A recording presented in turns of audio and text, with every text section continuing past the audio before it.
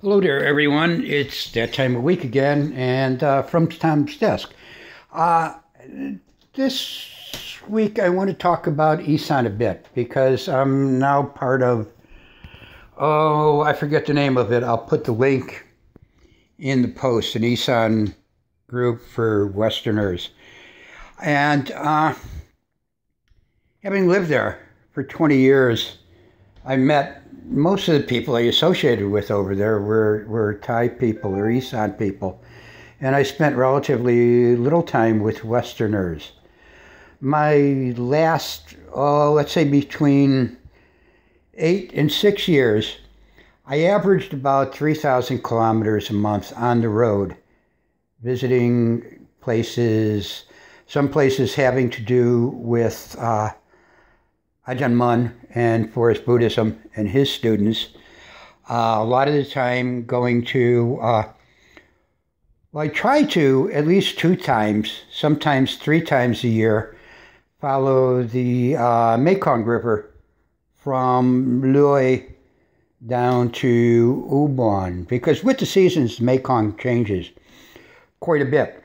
But anyhow, the Westerners I met ran the gamut from normal, quiet people enjoying their life in Isaan to what I call piss artist drunkards, and generally, to my mind, a waste of oxygen. All that aside, the majority of people, no matter where in those areas they fell, did very little traveling in Isaan. And the majority of them also had very little or less Thai. And their wives generally managed their lives for them.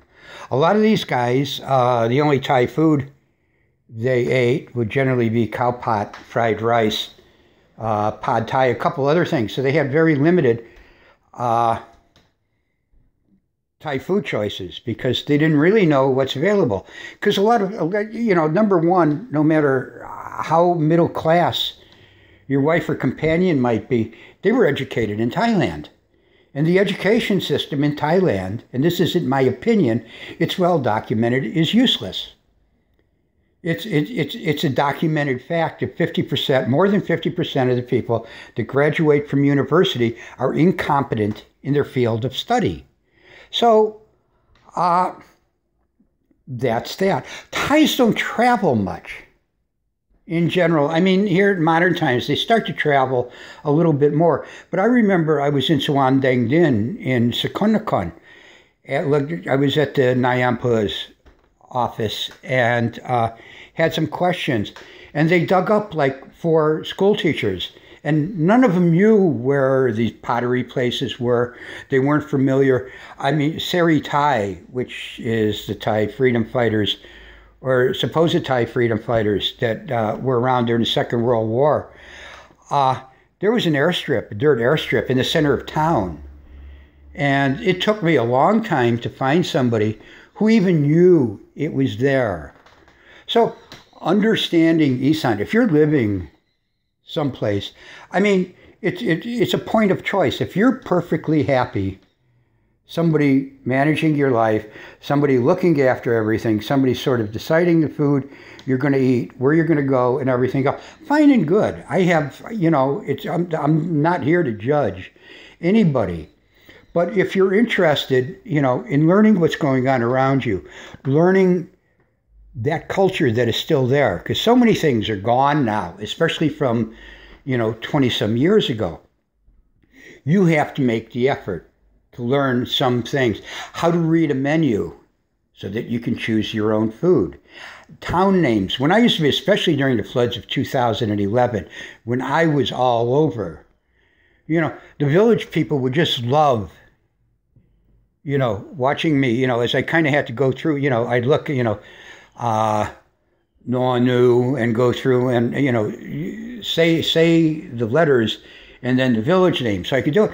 So it brings you, to live someplace where you don't understand what's going on around you is kind of weird. But if you're going to live in Isaan or any place in the world Learn the culture. I mean, Buddhism in Thailand is generally dead. It's coming out more and more in the papers.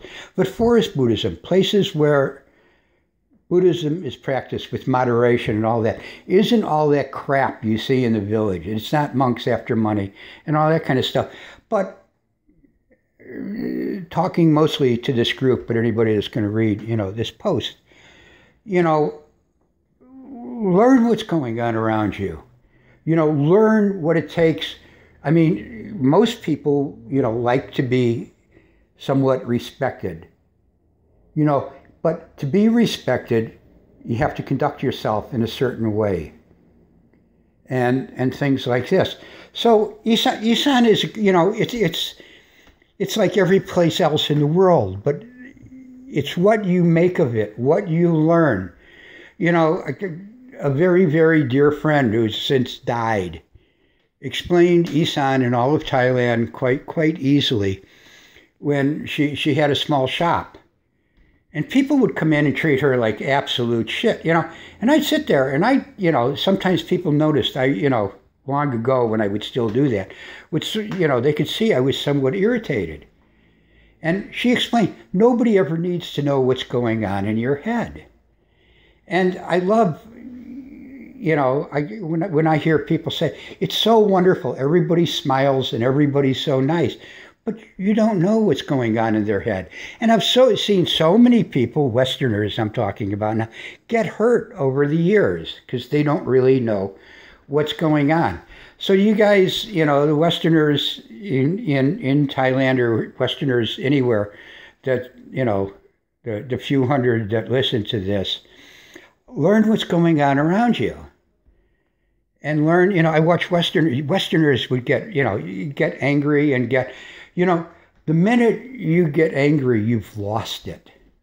In Thailand, whenever you show any type of emotion, you've kind of lost it. So listen, guys, it's great. It's a wonderful place, but learn something about it. And learn to enjoy it. And travel around, Isaan. Get out, get off by yourself. Get off on your own. And learn how to take care of yourself again. Because you don't know, your wife or girlfriend could get hit by your truck tomorrow. And then what are you going to do? I mean, learn how to depend on yourself a certain amount. Learn enough of the language to get from... I mean, the bus system there isn't the greatest in the world. And I mean, excuse me, you're living in a country that has the second highest, road death rate in the world. So no matter how you move, unless you want to spend your entire life sitting in your house, that's the way it is. But anyhow, that's just sort of my saying hi, because I guess I'm an administrator in the group, and whatever, and just bloviating for this week's From Tom's Desk. Y'all take care, and see you next week. Bye.